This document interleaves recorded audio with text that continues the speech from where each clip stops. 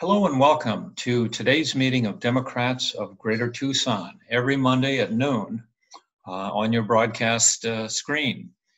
My name is Larry Bodine, and I will be your host today. And our guest is Domingo DeGrazia, member of the House of Representatives in District 10. How's it going today for you? Oh, it's going great. I'm really happy to be here. I'm a little sad that we're not actually having lunch together, but yeah, it's great to be here. I appreciate the opportunity. Absolutely. So I want to send a shout out on behalf of Sammy Sadi, who is the owner of the Kettle Restaurant where we would ordinarily be meeting. We want to be able to go back there once we resume in-person meetings. So I highly encourage everybody to drive down there and order a meal, and let's keep the Kettle in business. It's right down there at 22nd Street and I-10. And so with that, let me tell you about Domingo DeGrazia. He is a Democratic legislator in the Arizona House of Representatives in just LD 10. He was first elected in 2018, and he's the youngest son of the artist Ted DeGrazia. And his family has lived in Arizona for more than 100 years. Domingo has three top issues he's going to talk about. One is fighting for Arizona families through fully funded education. Another is passing consumer and biometric data privacy laws. And the third is cleaning up government. And you can go on the DGT website, and there's more information about Domingo, as well as how you can find his website and his Facebook page. And with that, Domingo, tell our audience why we should all vote for you. Fantastic. Well, thanks, Larry. And hello to the Democrats of Greater Tucson. Like I said, it's been a very long time since I've had lunch with most of you, and I'm really looking forward to sitting down with you again. It's been the last few years being in legislature have been incredibly busy, but I do love touching base with you and hearing what's on your mind. I hope that you are all safe and that you are staying healthy, and to the extent that you need to, separating yourselves from people during this COVID-19 crisis. Once again, my name is Domingo DeGrazia. I am running for re-election to the Arizona House of Representatives in District 10. Now, the way that we'll run today is I'll tell you a little bit about myself and how I got into politics, what my priorities are. And after a few minutes of giving my background, I encourage you all to jump in with any questions that you might have on any topic that has to do with politics. And we'll get to those questions. I'll tell you about my priorities, but whatever is on your mind, feel free to let me know. So right now, I'm going to show you, this is me, fancy logo, and some contact information should you need to or want to reach out. We have both a website, DeGrazia for Arizona, and email at DeGrazia4Arizona.com, as well as Facebook and Twitter. So we'll get back to letting you all see my smiling face here. So, as you know, I'm a Tucson native. My dad was the artist Ted DeGrazia, and my mom was a teacher right here in Tucson and up on the San Carlos Indian Reservation. Now, my dad's family immigrated here from Italy, like in the late 1890s. They settled in Morenci, the mining town, which back then it was called Clifton. My mom, as I said, was a special education teacher, and she taught on the res at San Carlos. Both my mom and my dad got their college degrees from the U of A, so go Cats. I grew up in Tucson, attending our great public schools out on the west side of town. I went to Pima College for a couple of years before getting a bachelor's and a master's from Embry-Riddle. And then I went on to law school out in Oklahoma. And after law school, I came back to Tucson. I've been representing kids and families in Tucson ever since. It's been about 15 years now. So my work as an attorney has been focused on helping individuals, helping kids, helping families. I did some corporate work. I did some prosecution. I did some corporate business litigation, but largely it's been on just helping individuals. Early on in my legal career is when I really started looking at statutes, and this was kind of the beginning of my walk into the world of politics, because statutes are the laws of Arizona.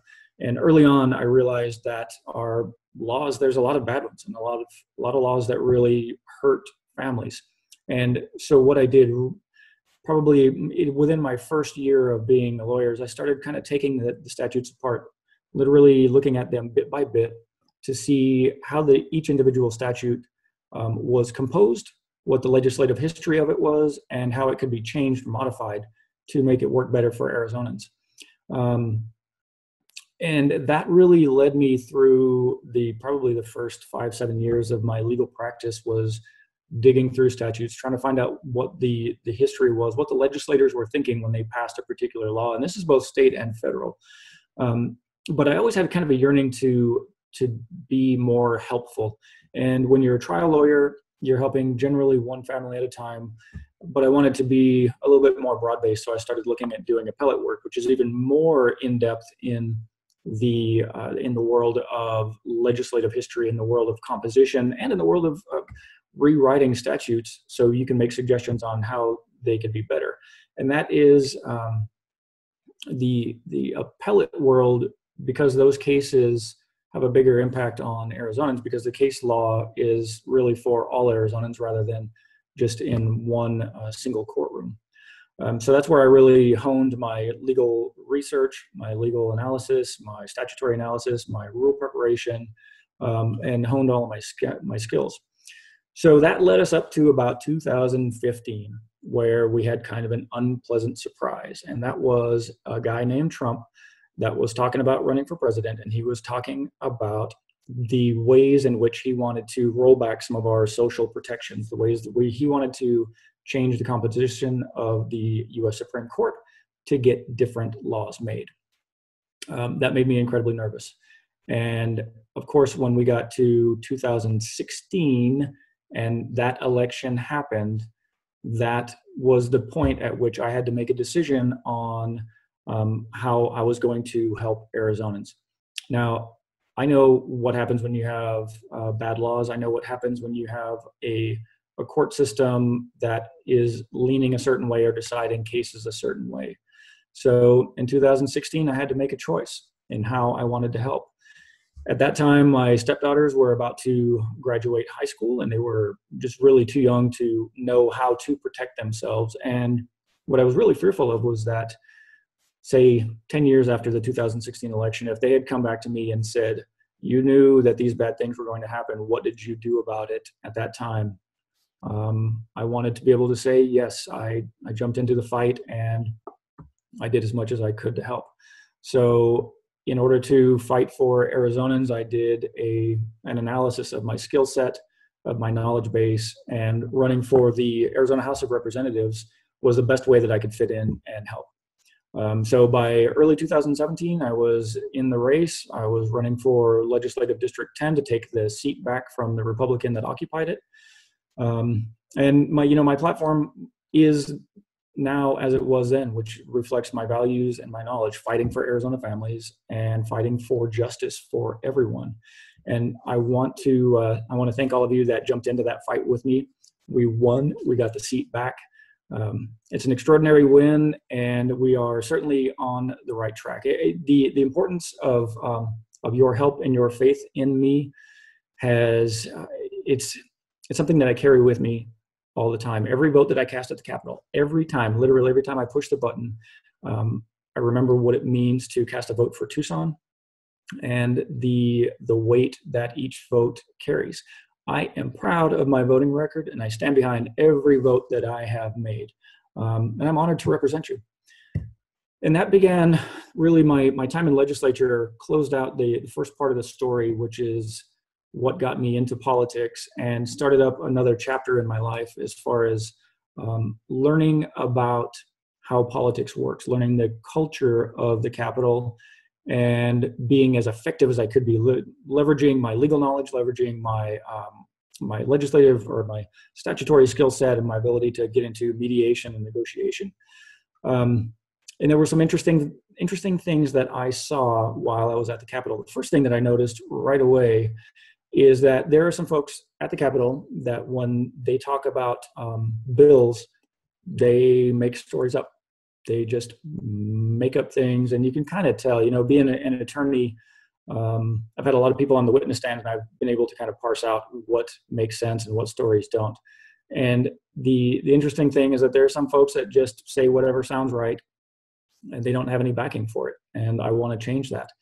Another thing that was really shocking about being in the legislature is that even though the composition of the Arizona House of Representatives is 49% Democrat and 51% Republican, 94% of the bills that make it to the floor are Republican bills. So there is not an equal number of bills getting to the floor, and it's not an equal representation.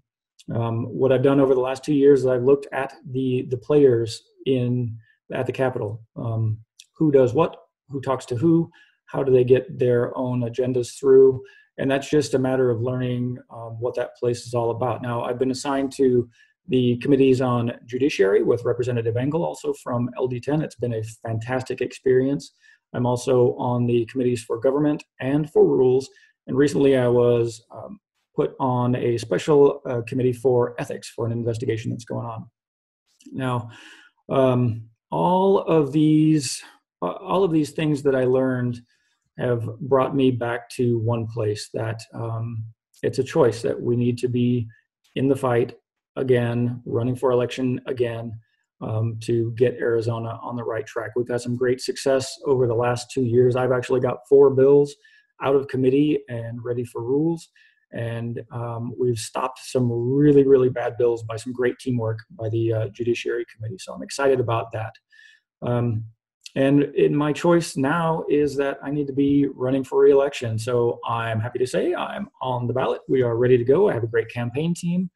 I know my legislative history. I know the statutory history. I know how the place runs now. So I am in the fight, and I'm ready to hit the ground running. And we have a lot of work to do at the Capitol, especially now that COVID-19 has come through our communities and just wreaked so much havoc on everyone.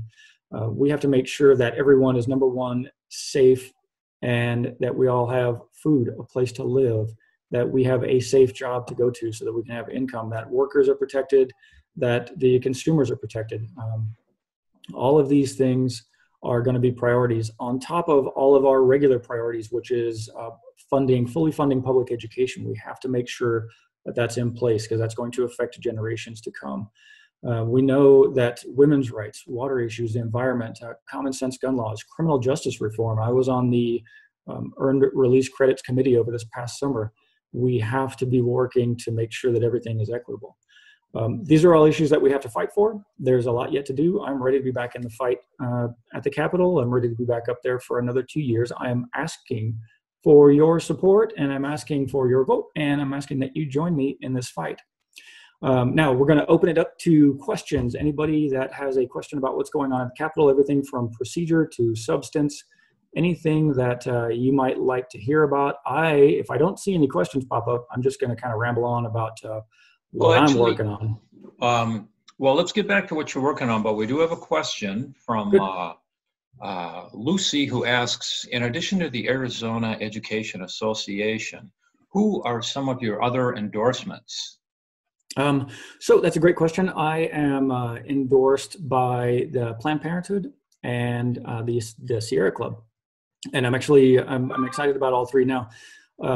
Those are what you call endorsements from major groups, major committees, and it's an honor that they recognize my work and my voting history and my values, and that they would endorse me. It's really an honor. But as well, I've got the Tucson community that voted for me, that I've been working with, that's behind me now. Those are also, I count, amongst the endorsements that I'm honored to have. So thank you. We should see more endorsements coming online. It seems like about every week. We're in the application phase right now, where you fill out a bunch of questions, you go through interviews, you talk to folks, and if they endorse you, they send out an email and let you know. So those should be coming online soon. So keep an eye out for endorsements. And that's a great point. Education funding, we were just getting to the point where we were making some headway in the budget with having educators paid what they should be paid, what they're worth. And it's not just education, the educators themselves, but we have huge needs as far as our education infrastructure. So as we look at how the budget is going to affect or how COVID has affected our budget, we have to be thinking about how we're going to make sure that education is fully funded. And one of the ways that I would like to approach this is reducing our cost for our prison population. We have in Arizona a prison system, a criminal justice system that is $1.1 billion with a B. Now, if we can eliminate the folks from our criminal justice system that are suitable for being released, that are within a certain bracket that they can be released into the community, that can be done safely, and we can reduce our overall prison population, we can save that money, run it right back into education. And that's one of the things I'm working on. We looked at it a little bit with the Earned Release Credits Committee, but also working with Representatives Engel and Rodriguez. They're on Judiciary with me. That's one of the tasks that we're trying to tackle. Now, that doesn't even get into what's happening in the prison system right now with COVID-19, which is a huge concern. We've been on Zoom calls for since late March, trying to figure out how to keep inmates safe, because they are not free to leave, obviously, and they need the protection of the state. That's the environment that they're in, so we have an obligation to them. So that's two components that we're looking for. Now, me personally, I've got a handful of bills that are going to be coming up pretty soon at the beginning of next session. I've already got drafted bills on consumer data privacy, and what this touches on is when you use the internet, when you use your phone's internet, when you do any kind of web browsing, there is data that's transmitted usually off to advertisers. And the advertisers collect that data, they build a profile on you, and that information gets sold off to other advertisers. So talking about how we protect our own data is going to be a huge topic. It's going to be secondary to protecting Arizonans from COVID and making sure that Arizonans have what they need to get through the COVID crisis. But it's something that I've got the bills drafted now. I've already done the research, so those are ready to go for discussion. And both the data protection bill and the biometrics bill did make it out of their underlying committees in 2020. So I'm looking forward to pushing those through again. I would also got another question for you here on gun safety. Christina would like to know if you could describe your position on gun safety and gun control. Yeah, thank you, Christina, for that question. I believe that we can have both gun ownership and gun safety, common sense gun laws. Some of so we'll start top down as far as where we are in Arizona as far as gun laws. Now, we have the Second Amendment to the U.S. Constitution that says that you can own and possess firearms. But remember that Article 3 of the U.S. Constitution also sets up the courts, whose job it is to interpret the constitutional provisions. And the courts have said that we do have a need for reasonable limits on gun ownership. So I support the Second Amendment. I support the idea that folks can have guns, but we also have to have some reasonable limits on that. And we already know that there are. You can't take a weapon into, say, an airport. If you are a convicted felon, you're going to lose certain rights.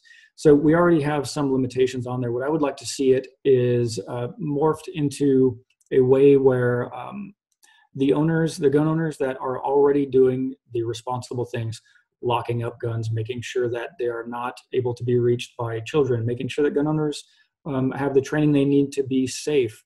These are all ideas that a lot of the community already supports and a lot of gun owners already support. And I think we could implement them relatively quickly and make our community safer, because gun violence it's a huge problem, and we're losing our neighbors daily to gun violence, and it's something that we need to address. Now, on that issue, I don't have any bills, but what I do have is Dr. Freeze has drafted bills and submitted them over the last probably 5 years. I've signed on to his bills, and I've been in full support of them, it's one of the nice things about the legislature that in our Democratic caucus, we have little pods or little specializations where folks have a specialization like Dr. Freeze on gun control, or Representative Cano on housing, or Representative Engel has a good background on environment and criminal justice. So you look to each individual that has a specialization. When they write bills, you sign on to it. I think I signed on to about 84 bills this legislative session in 2020, and that's how we divide up the workload and really get a great speed as far as what we can accomplish in bill research and bill drafting. And that kind of ties into one of the other priorities that I have is it's cleaning up our government, cleaning up the way that it works. And I see that we've had some questions that have touched on what the legislature is doing and what we're about to be doing. Now, the legislature has been called back into session, so we'll be going back in starting tomorrow. The Rules Committee has already had a hearing today to get some bills to the floor.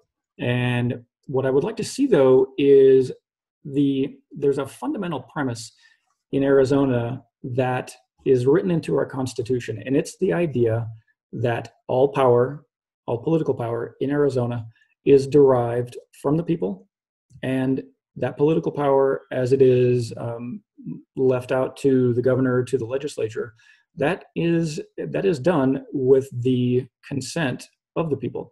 So the power flows from every constituent, and it's with the consent of each constituent. And what you might be seeing this week is a process by which there will be limited public at hearings. And what I mean by that is committee hearings. Because of COVID-19, the rules that we have now in place, or the statement that I heard just this morning, is that everyone is going to be wearing masks. We're going to be social distancing, but there's going to be limited public participation. And that is something that I believe is fundamentally unfair. I believe that Arizonans have a right to be part of the discussion. And this is, you've heard me talk about this with the ability that you have to go online and look up bills and leave your remarks or request to speak. That's the RTS system, the request to speak system. But with COVID-19, that's being severely limited. So I want to make sure that we have a process by which the right of Arizonans to be heard in committee cannot be it cannot be undone. It cannot be limited. Unfortunately, I don't yet have the ability, the power, the capacity to do that. But I will certainly advocate for all of you. And what I would also like to see is that if a legislator is speaking on the floor of the House about a particular bill, I would love to have the ability to call for something that I call foundation. You simply say, I would request that this legislator give us the background of why they believe what they believe. And if someone just has a belief about a particular topic, I'm okay with that. But if they phrase it in a way that sounds like they have some type of research or science or data to back them up, I want to know what that is. So I want legislators to be transparent about what they say, to be transparent about where they're getting their motivation from. If it's just a belief, I'm okay with that. But if you say that you have some justification, I really want Arizonans to know it. And that also goes to a topic that I think we're going to skip to, which is a 7-bill limit and making sure that there's a limit on the number of bills that lobbyists can put forth. And Larry, did we have another question? Yes, we did. Marion would like to know, how do you rate the governor's handling of the virus crisis in Arizona? You know, pretty much everything is open now. You know, you can go to restaurants and gyms and all places where you can be in close contact with people. How do you feel that the governor handled this? That's a great question. And it's something that we're dealing with on probably 7 Zoom calls a week. The governor, I think he's done too little, and it's been too late, and we're opening too soon. And I base that on the data that I've been tracking off of the Arizona Department of Health Services website, which you can just hit that website, go to the COVID-19 information, and look up the 2 pieces that I've been following are the number of cases in Arizona and the number of deaths. And the number of cases in Arizona keeps climbing. The number of deaths it appears to be leveling out, but it is certainly not declined. And my concern comes from the fact of the rate of spread of COVID-19. And I believe that all Arizonans need to be taking self-protective measures, understanding what COVID-19 is, understanding how it spreads, and understanding what you have to do to protect yourself. Because I think the governor has, he's essentially called hands off, and he said that opening the economy is of higher importance than keeping people safe. So what we know is that with certain viral infections, there's an infection rate. One person can infect a certain number of others. Generally with the flu, I believe it's somewhere around each infected person can infect like maybe 2.5 others. With COVID, it's higher. It's like 6 to 8 others. So please understand the way that the virus spreads. The virus does not spread by itself. The virus is spread by people, and that's either through touching some surface that has the viral particles on it and then touching eyes, nose, mouth, or through inhaling particles that from an infected person. So social distancing, wear a mask, and make sure that you keep an eye on exposure times to other people.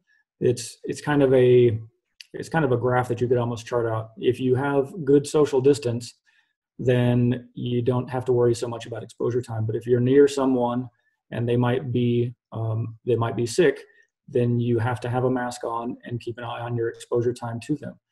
So these are basic principles. What we're working on right now, literally right now, is I'm working on a bill. It's going to be in the form of an amendment that comes up this week that will give a little bit of comfort to businesses that need to open up. They want to open up, but they want to do it safely. I've been talking to a lot of businesses that say, hey, I want to do this right. We want to get back into business and open our doors, but we don't want anybody to get hurt. And that's something that we can entirely do with the knowledge and information that we have about COVID. If we all protect ourselves and take protective measures, we can open up. We can get back to some form of normalcy.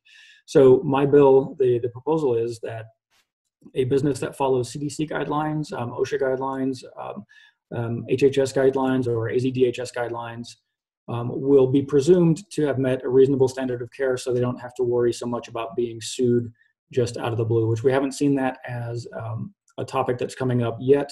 But there are some businesses worried about that, and they just want to keep folks safe.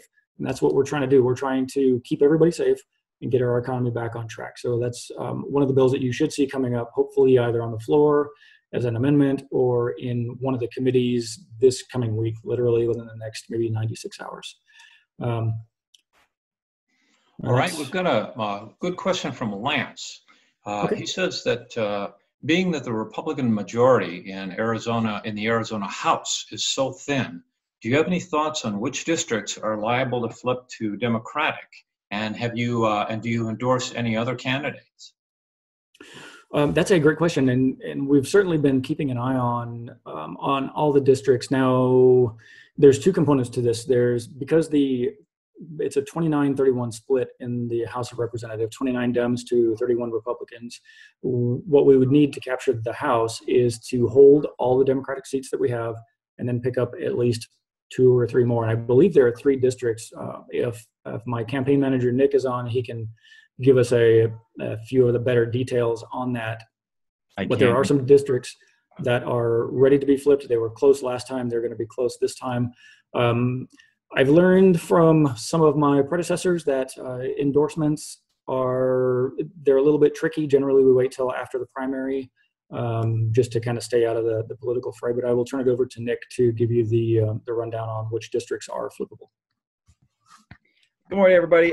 So the 3 for the House that we're looking at are actually LD6, which is up in Flagstaff, Coconino County, LD20, and LD21, actually.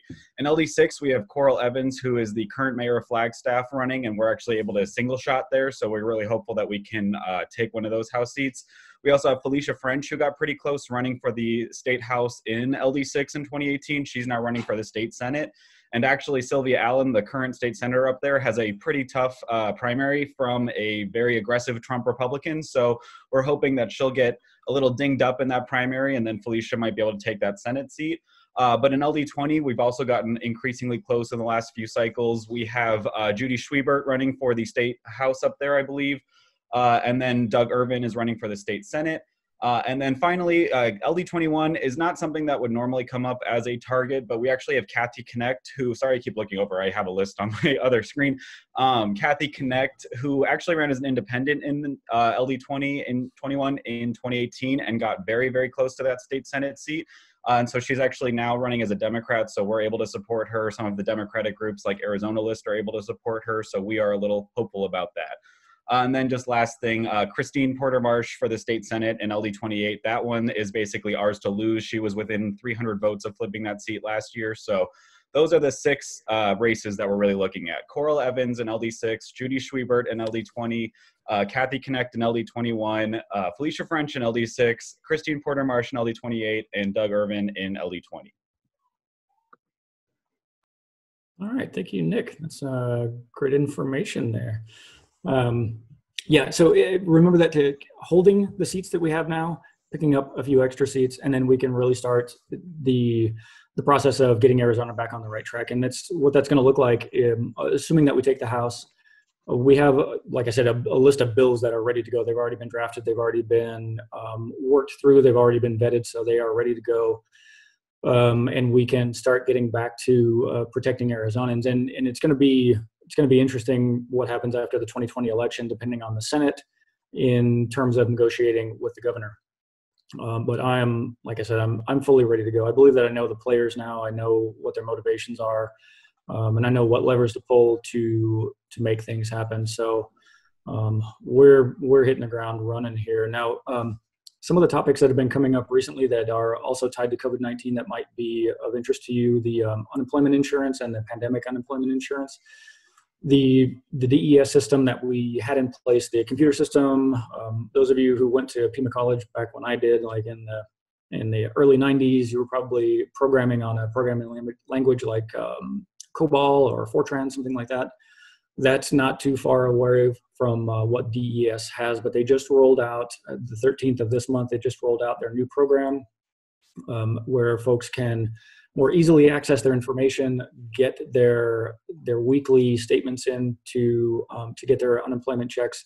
And we're working at ways to have more federal money drawn down to Arizonans, because things like rent are still really, really tight. I know the economy is opening up, but we still have to protect ourselves. And there are a lot of folks that are not comfortable with going back to work yet. That's going to tie into as well the idea of contact tracing. Now, AZDHS has a protocol in place where they're hiring folks to figure out who's sick and help those folks know what they should do to keep from getting others sick. And then as well, making sure that the general public doesn't get exposure. Now, contact tracing is coming up in the federal side as well. There's a House bill, I believe it's 6666, that would have more money for COVID-19 prevention and some contact tracing there. So that's going to be rolling through. One of the other hot topics right now is voting rights and how we're going to handle voting rights, and whether it should be something that we go to an all-mail ballot. This was an idea that came up at the end of our legislative session before we recessed in March.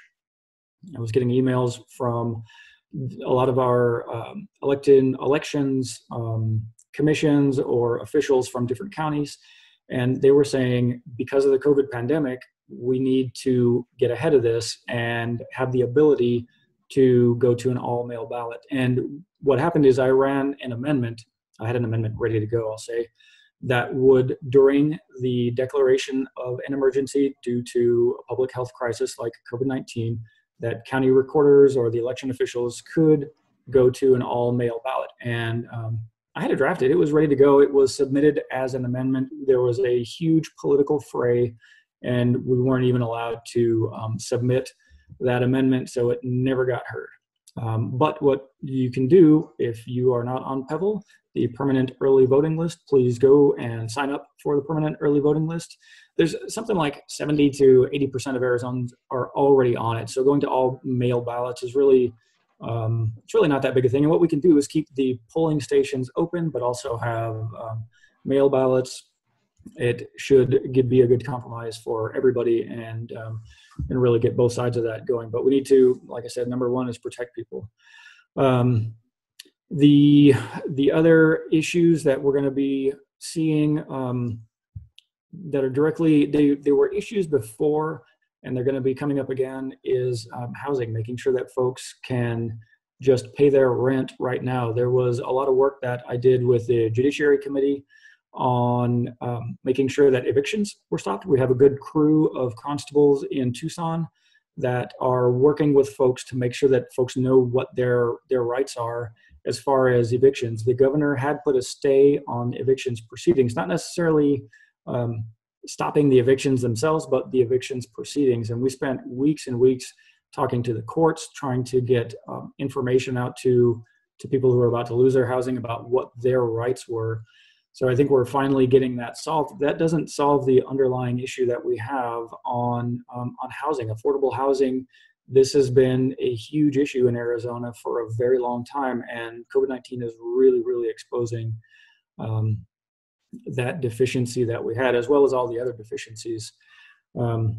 So those are, I think, the hot topics that are coming up. We're working with a lot of along the lines of letting businesses open and having them do it safely. The employee component of that is something that I've been really focusing on to make sure that employees are safe in their workspace, because a lot of times you don't have a choice. If you need money, you have to go back to work. And unfortunately, the U.S. as a whole, I think we've just not had, folks haven't had savings. They were living paycheck to paycheck before this.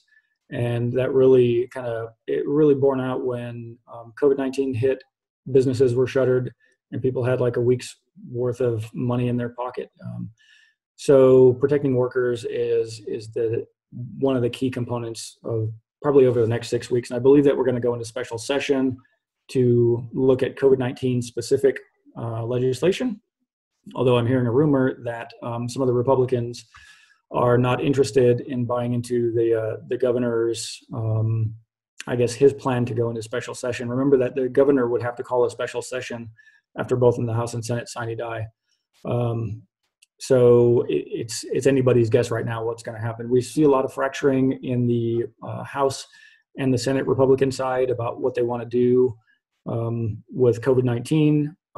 There's everything from folks that say that there is no virus to folks that say we should not be in session because the virus is spreading. So there's a lot of opinions out there. Not a lot of them are based on data. If you have any questions about the data or about masks or about how to better protect yourselves, I can certainly share with you what I know, and I'm happy to do that. I can certainly share with you the links that I have to the virologists and immunologists that have been opining on these issues. I've got a question from Lillian, who wants, it's a follow-up on your earlier discussion about keeping our data safe on the internet. What is your position on Facebook? Facebook is notorious for abusing personal information. Yes, they are. And Lillian, I appreciate that question. So remember that there's an old saying that there's no such thing as a free lunch, right? Well, there's no such thing as a free computer program. If you are using a program for free, be it Facebook, LinkedIn, any of the Google products, remember that there is a cost to running those programs. And if you are getting it for free, then you are the product. They are collecting your information. So specifically with regard to Facebook, I have backed away from Facebook in large amounts.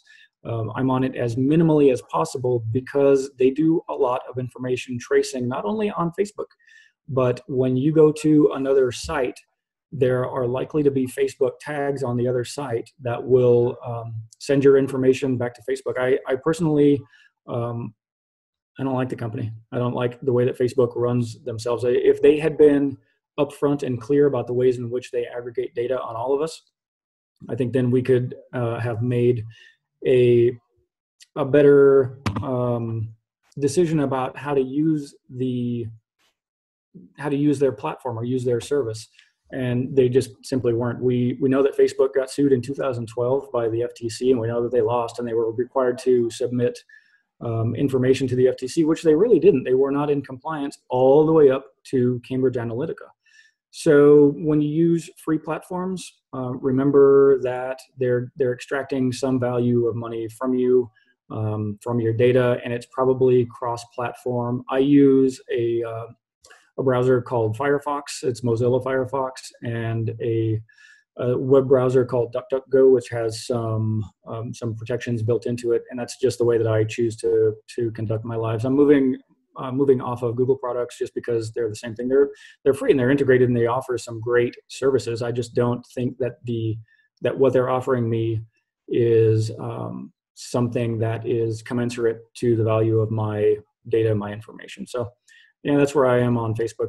For the time being, it's a necessary evil, but certainly be mindful that everything you put on there, from where you are, your locations, your information, pictures of your children, those are likely being scanned and correlated with other information and building a database on you. If you're okay with that and you're fine with the value you get out of it, then I say go for it. Personally, I'm not. So that's my position on Facebook and data aggregation. Right. We have a question from Barbara, who is interested in climate change. She would like to learn what are some of your approaches to fighting climate change and some legislation that you might be able to introduce. Yeah, climate change is really something that is near and dear to my heart. And I come from the science world, the science background. And what I have on my house is I have solar panels sufficient to power the house. We have an electric vehicle. So we're doing what we can personally to be as little reliant on traditional fossil fuels as possible. What we could do really is we could engage the solar resources that we have in Arizona right now. I come from science, so I did the math on it. I calculated out the number of square feet that we would need, if you'll allow me to nerd out for a second, the number of square feet of solar panels that we would need to power Arizona or the western half of the US during the day. It's completely doable with a very small environmental impact, and something that would, in daytime hours, lessen the need for being on traditional energy generation. Now, obviously, we either need a lot of batteries to power us at night, or we need wind, or we need traditional power generation at night. So you have to be mindful of how the entire grid works together. You can't just go to solar straight away. You have to integrate and make sure that we have redundancies.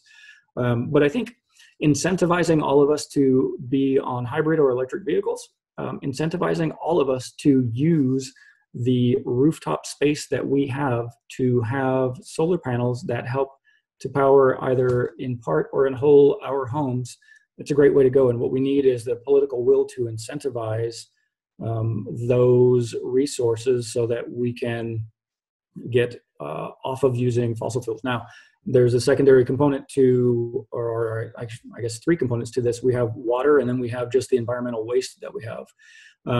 For issues like water, I do have a background in water law, and I've been coming on board more and more with Representative Engel to look at water law issues. I was not part of the discussions last year about our Colorado River and how we're using those resources, but I've signed on to Representative Engel's bills, and I'm becoming more of a player in that space. And I've been working with some folks on recyclables. There's a great team out of students out of ASU that's looking at recyclables. I had them up to the Capitol a couple times to talk about their plans and their methodology for incentivizing counties or just regional management to recycle and do it responsibly and recapture some of our waste so that we're not sending it off to the landfills. It's really unfortunate in Tucson that we didn't hit our mark as far as clean recycling, such that they had to back down to once every 2 weeks for a recycling pickup. I've got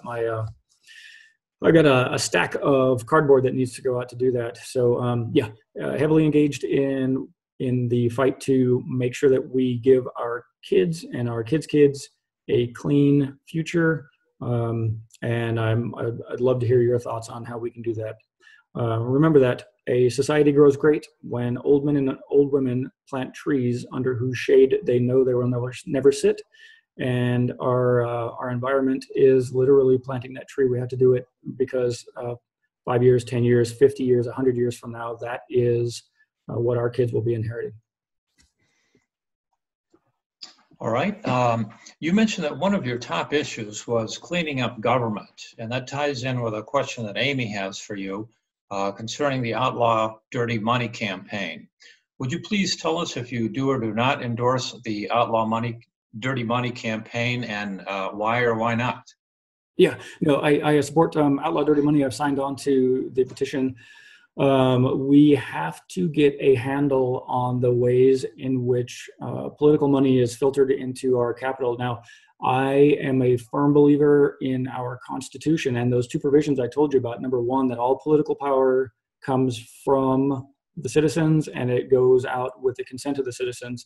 And when you have large corporations that are filtering money to candidates to win elections, that is not acceptable. That is not an acceptable way to go about a government, because it is not transparent. We need to know who's putting money down, who believes in what, and really start getting our priorities to what the people want and not what corporations want. And I've signed on to the fossil fuels pledge, which ties back to the environment, but I was a supporter, and I am a supporter of Outlaw Dirty Money. It's interesting to see what our Corporation Commission will be composed of, given that a couple of the Republican candidates are off of the ballot now. So there are some options now that we can jump into the race and maybe capture 1 or 2 seats on the Corporation Commission. That would be fantastic.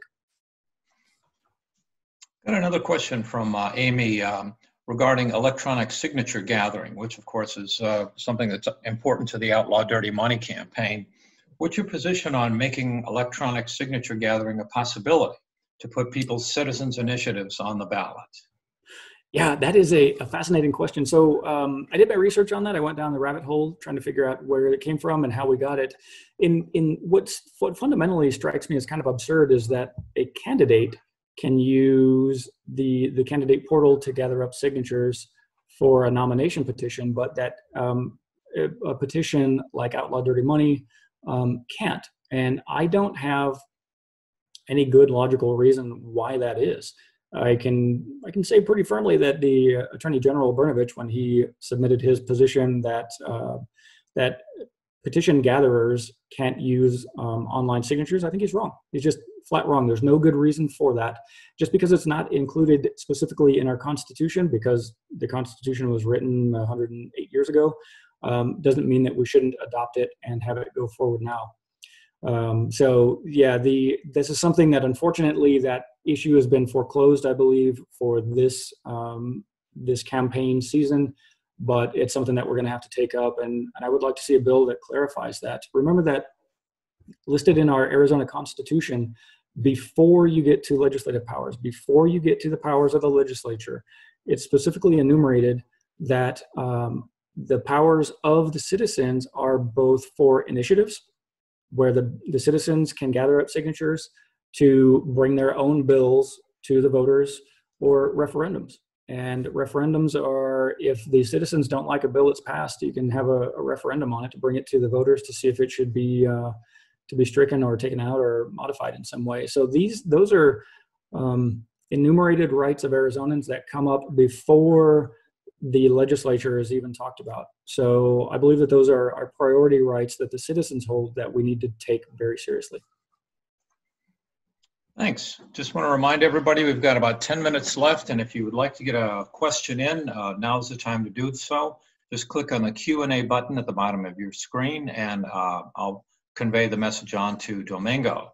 So Marion has a question about the House meeting tomorrow. Her question is, do you think the House is going to allow new bills to be introduced in the session tomorrow? Another great question. And the answer is, I don't know. The reason that I'm not sure is because of the process and procedure. We're outside the bounds of what you might call normal business in the legislature. So going from top down, what we have is that the Senate has gone to and voted on what they call sine die, which is we've finished our business, we're done for the legislative session. The rules state pretty clearly that the House, one chamber can't sine die without the other doing so within 72 hours. But the Senate went to sine die, they voted on it, they passed it 26-4. And now the House is reconvening something like 10 days later. So we're pretty far outside the rules. What you're looking at in the flow of the House and Senate right now is we've gone through crossover week. When you submit a bill in the House of Representatives, it goes through its underlying committees, be that education or appropriations or whatever else. It goes to rules, and then it goes to the floor to be voted on by the entire body. If it passes out of the entire body, then on crossover, the House bills go to the Senate, and the Senate bills that have gone through the same process on their chamber go over to the House. So we've gone through crossover. The House bills that are in the Senate are theoretically dead because the Senate is not coming back to hear any bills, or so they say. The bills that are in the House, they're Senate bills, and they can theoretically be amended in committee to have any new language added to them. There's a theoretical amendment that you could have on the floor if the bill makes it to the floor of the House of Representatives. But if the bill changes in any way, it would have to go back to the originating chamber. So if there are any amendments that happen in the House, then the bill would have to go back to the Senate, and the Senate would have to reconvene and hear that amendment. And if they agree to it, or if there's a conference committee, they would have to pass it as amended. And then the bill as amended would have to go to the governor for signature, which is a whole another step here. A lot of moving parts. The guidance that we got from Speaker Bowers is that we're going to be in session and in committee hearings and floor Tuesday, Wednesday, Thursday, and on Friday if there's any business, if we haven't gone to sine die before that. I don't know. We are in a very strange time. The guidance is pretty thin. It appears on the Democratic side, we don't have any control because the majority, the Republicans, control what the schedule is going to be and how it goes. What we can do is talk about our values and talk about what Arizonans need, but the Republicans are in control of the agenda. And twice now, we've been called into session over the last probably 3 weeks. Twice that session has been canceled. So here we go. I've got my suitcase packed and I'm ready to head up to the Capitol for tomorrow's session. So we'll see. All right. Got a question here from my friend Lee, who is inquiring about how the Democrats are doing in registering voters this year compared to previous years. She thinks that this is key to winning those 2 or 3 seats we need to gain in the state legislature. So how are Democrats doing registering voters? Oh, I think we're doing fantastic. Thanks, Lee, for the question. I think we're doing fantastic. As I'm talking to you, I'm trying to bring up a mental image of the statistic that I saw that the split of voters now is, and maybe Nick has this, I want to say it's like 1.3 or 4 million Republican, maybe 2.5 million Democrats, maybe 1.1 million of they're independents, basically. I'd have to double check on that, but there have been a lot more Democrats registered just recently, probably due in large part to the presidential preference election. And those folks that were normally not of any registered party that had to come on to one party or the other to vote, or Democratic Party to vote. We're seeing that. We don't know how many of them will stay on the Democratic ticket or how many of them will go back to the independent ticket. But yeah, the numbers are turning out pretty well. And I believe that Arizona is, if not squarely blue, that it is purple. Just the representation that we have in the House of Representatives, 29-31, that's a 49 to 51% split. And the numbers of registered voters that we have just out in the community shows that we are not a red state, we are a purple state. So we need to make sure that our friends and neighbors get out to vote, that they know what the issues are, and that they know who the candidates are. I try to talk with everyone that would like to chat with me. It's unfortunate that we can't do any more face-to-face. I like when, in the old days, when you could shake someone's hand and look them in the eye and talk to them about issues, but that is just not something that we can do under the current pandemic. So yeah, just reach out and let me know what I can do to help out with that. I'm happy to talk to folks and let them know what my values are. But I think we're looking good on the voter side. Question from Christopher. He says, listening to you, you really think about issues and are willing to tell us when you are unsure. How do you combat Republicans who are totally incompetent and yet are far more sure of themselves than their knowledge should allow. Yeah. That's so I have in my legal training, in my work in the courts, we had to do a lot of negotiation and compromise and mediation. And I went into the legislature almost 2 years ago with really high hopes of talking to folks and talking about issues and talking about facts and data and getting to the heart of a discussion. And what I found is that there are some Republican legislators that they just believe a position. They just believe it. They don't have any basis to believe it. They don't need or want a basis. They just believe it. And that is the end of that story. I'd gone in with high hopes that I could talk to folks and build coalitions, but there are some folks that you're not going to be able to talk to. That's a little disappointing, but I suppose I should have figured that was going to be the case.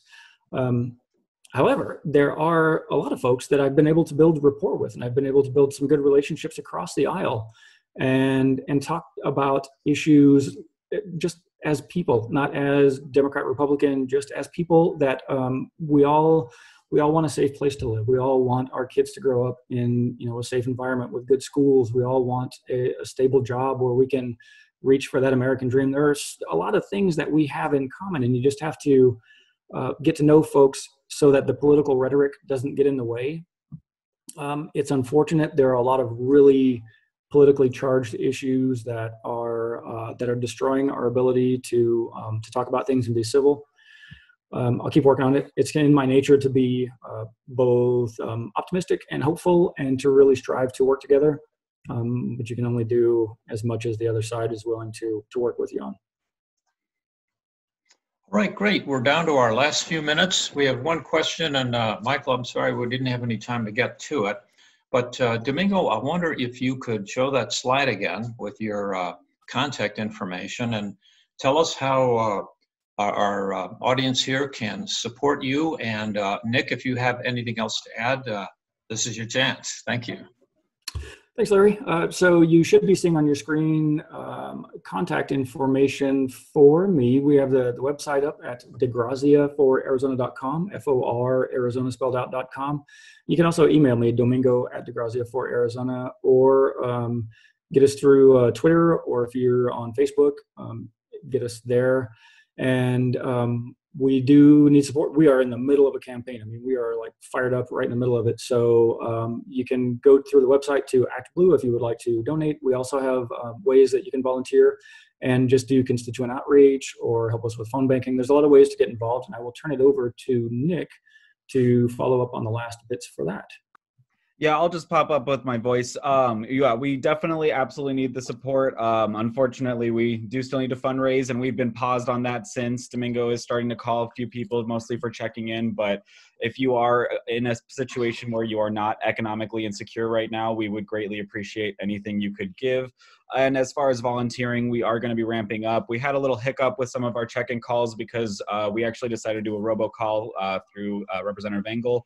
But we are getting ready to start doing some campaign phone calls. And then we also, now that we're in this weird area where Arizona is reopening against the science saying we should, we definitely want to call and make sure that people understand that if they are still able to, they should stay home as much as possible. And so that's something that if you sign up for our volunteer list, you can do that on the website, or I believe DeGrazia4Arizona.com/volunteer. You'll get all those emails from us about how to get involved. Thanks, Nick. Yeah, just to close it out on my side, thanks, Larry. Thanks, everybody, DGT, for tuning in. Feel free to reach out if you need anything, or if you have any questions. Just reach out. We're hot and heavy in the middle of getting back into legislation. I see that in the 1 hour that I've been chatting with you folks, that I've got another 25 messages that have popped up, and so we're getting right back to it. But feel free to reach out. Let me know what you need. I'm happy to be of any help I can to Tucson. Thanks. All right, thank you very much, Domingo. It was very interesting listening to you and all the points that you covered. I want to remind everybody that you tune in every Monday at noon right on Zoom, and we have been presenting candidates, Democratic candidates for elected office for 40 years, and we plan to keep on doing that. And always check the DGT website where we have lots of news stories and events listed. And with that, Domingo, I want to thank you very much for being with us today. I want to wish you all the best luck in your campaign. Thank you so much. I appreciate it. All right. Bye-bye. Bye-bye.